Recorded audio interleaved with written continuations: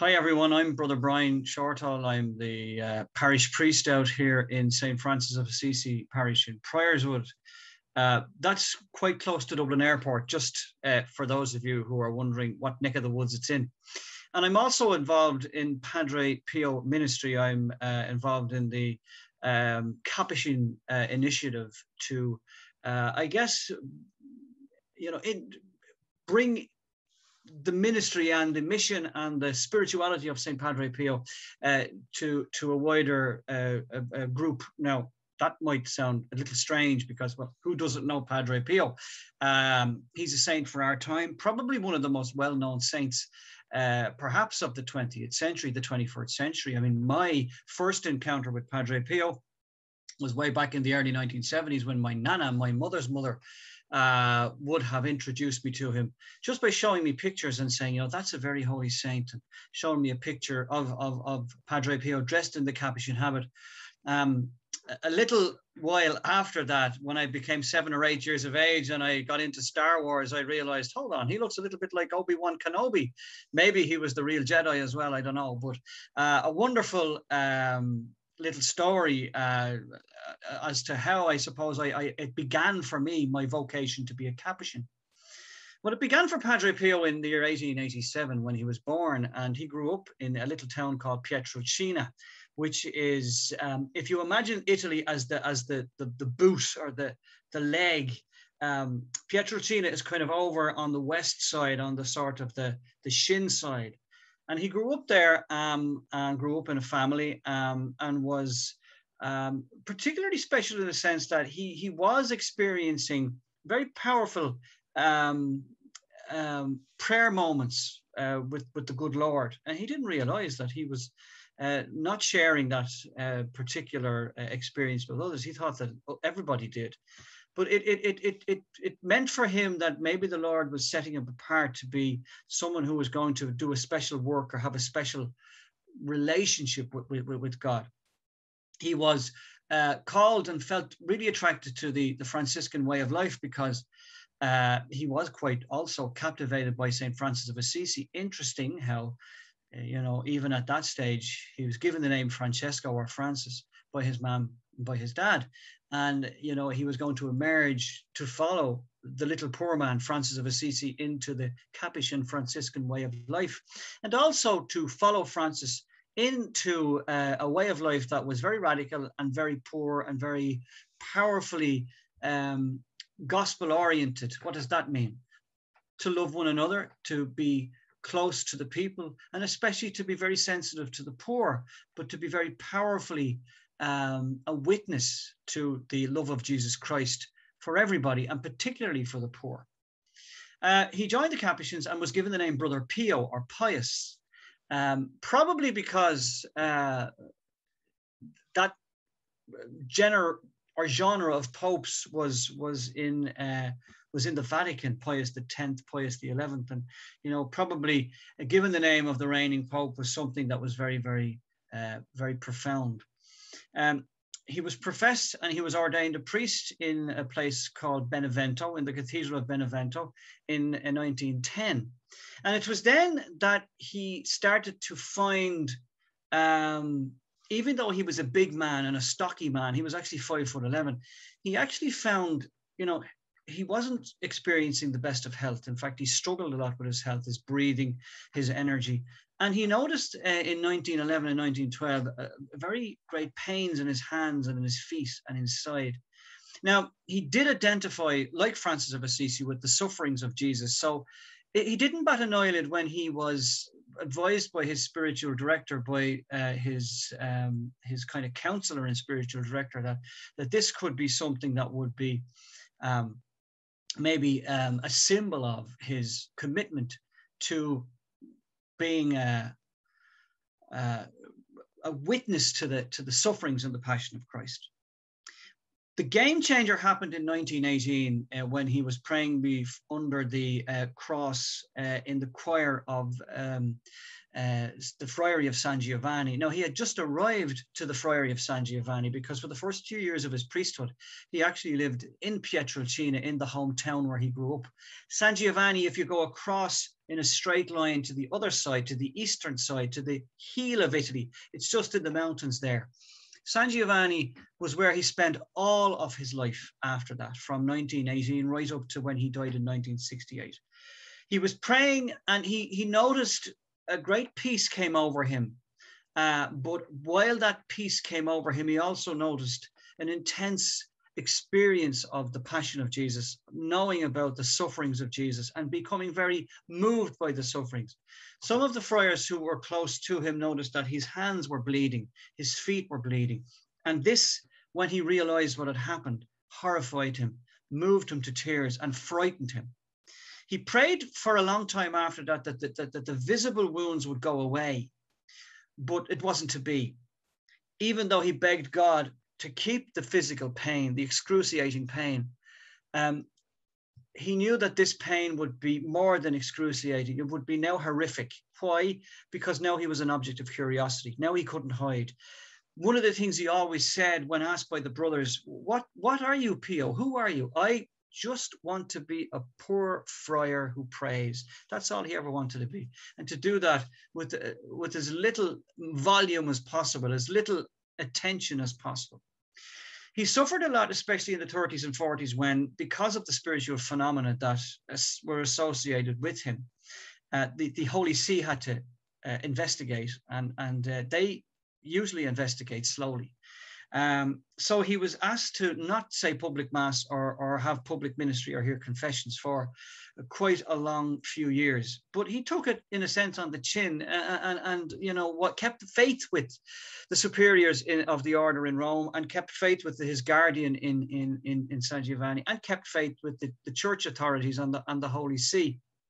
And when he was restored to public ministry in the end of the 40s and all through the 50s, it began a real symphony of suffering, a real powerhouse of service to the people, particularly in the area of the internal form, in the area of what we call the confessional.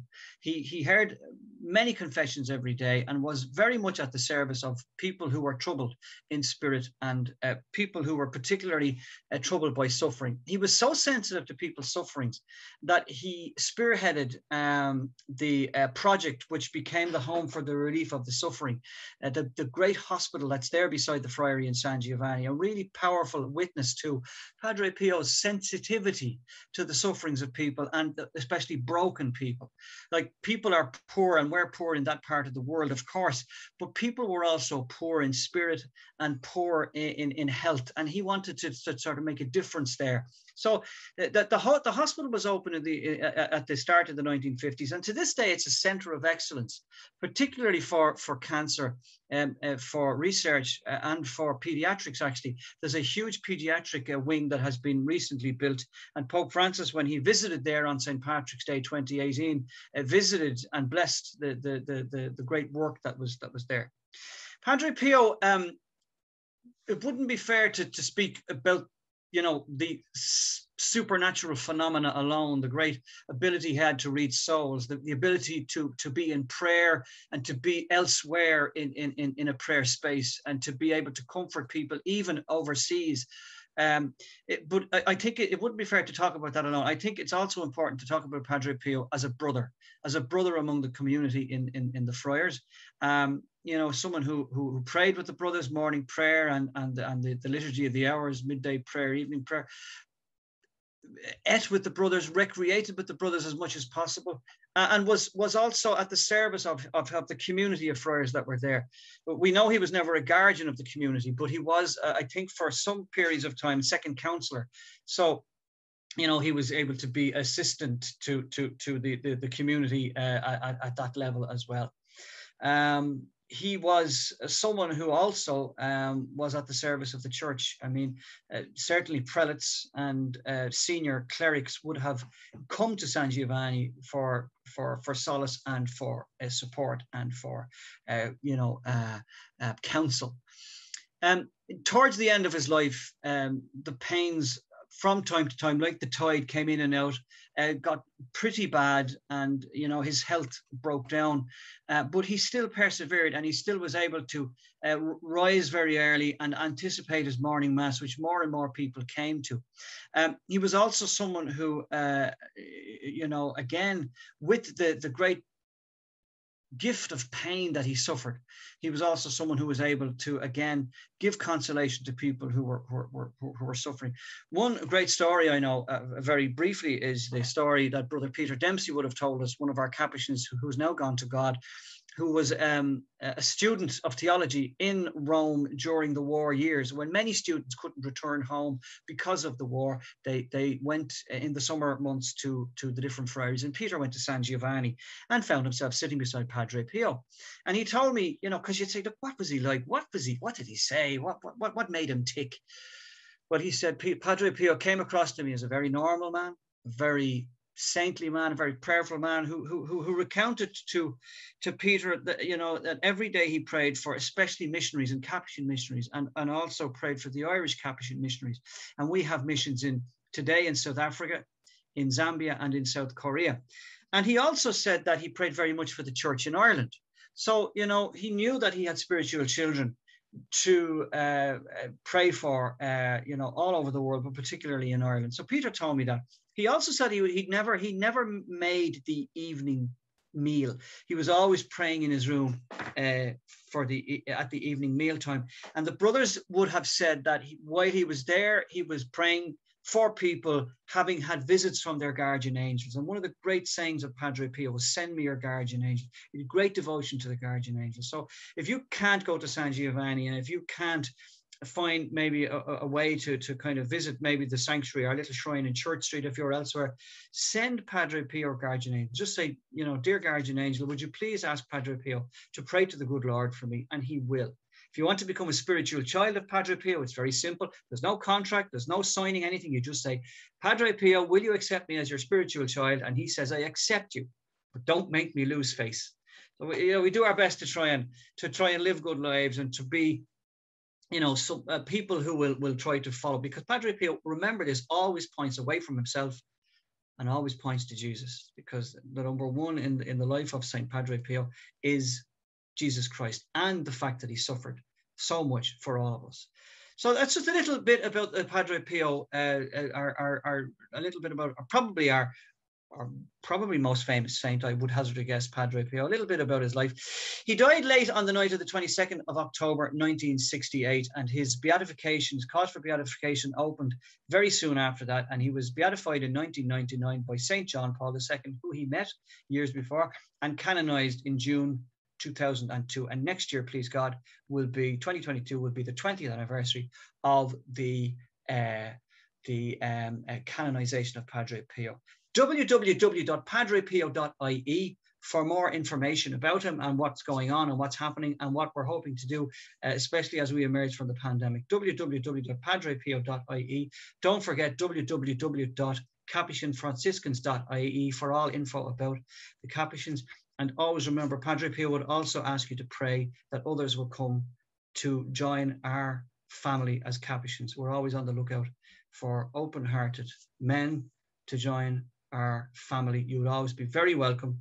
And I know Brother Richard would be interested in talking to you as well about what it might be like to be a Capuchin friar. Thank you all so much. And maybe we'll go, before we go, a blessing with the mitten of Padre Pio.